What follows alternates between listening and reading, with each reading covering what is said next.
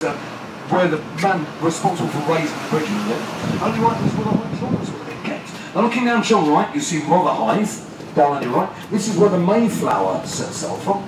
Speaking as an Anglo-American, could I just make something clear? The Pilgrim Fathers were never persecuted. When we persecute people, we do it properly. We set fire to them, we hang them, we cut them into little bits. We don't give them a ship full of beer. So, coming over Tower Bridge, look how the hedges signal ways. You can cross the bridge via these ways even when this bridge is open. And it's amazing when it opens. These bridges weigh 1,000 tons apiece. We're coming to your left, the most important building in England, the Tower of London.